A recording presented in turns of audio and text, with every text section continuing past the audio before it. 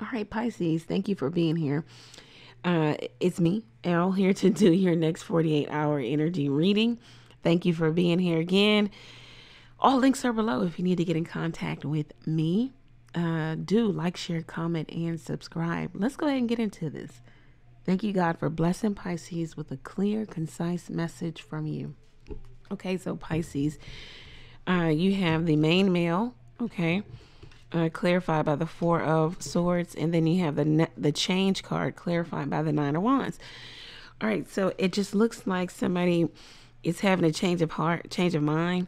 Somebody is thinking about their future, maybe needing to shift some things, change some things. You could be coming off a hiatus from being, broken up or separated. It could be a temporary separation.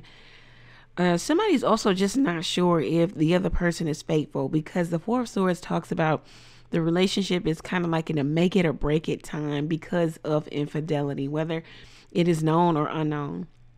Somebody also could just feel like we need to go on a break so I can figure out what it is I want or how I need to do it or what I need to do, who I need to be with, just to clear my mind in the Four of Swords. Also heal from everything that has transpired. This could be you, Pisces. It could be the other person. Someone is thinking about their future. Does it involve the other person that they're with? With the change card and the Nine of Wands, somebody is looking at this relationship and they're just saying, I don't know if I want to be in it anymore. It's too rocky. It's too unsteady. It's too unstable. Somebody's also looking at the past. Therefore, they can't rest easily in the future, in the present. Therefore, they really don't see a future here. So looking at the past too much, so you can't rest in the present. Therefore, there is no future. That's how somebody is looking at a relationship, business, or whatever this person is in. Somebody feels like they need to make some real fast change, some real fast move. Someone could be asking someone to move or move out, or you can stay, I'll go. Someone could be jumping in the car and just going for a drive. Somebody is just really in a place of unrest. Another person is very devastated at the fact that somebody feels like they don't have confidence in this moving forward into maybe marriage or long-term commitment.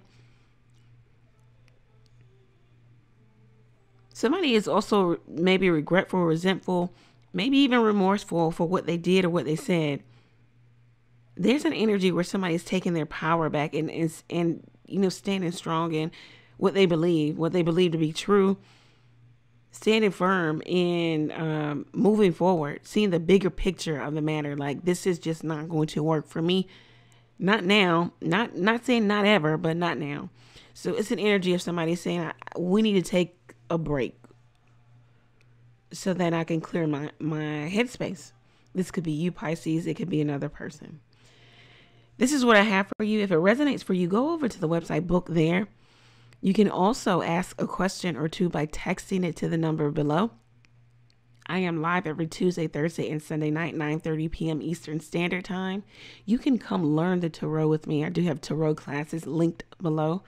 You can also purchase something for the channel by going to the Amazon wish list. Also, Pisces, you could, make sure I get my daily coffee and buy me a coffee. Yep.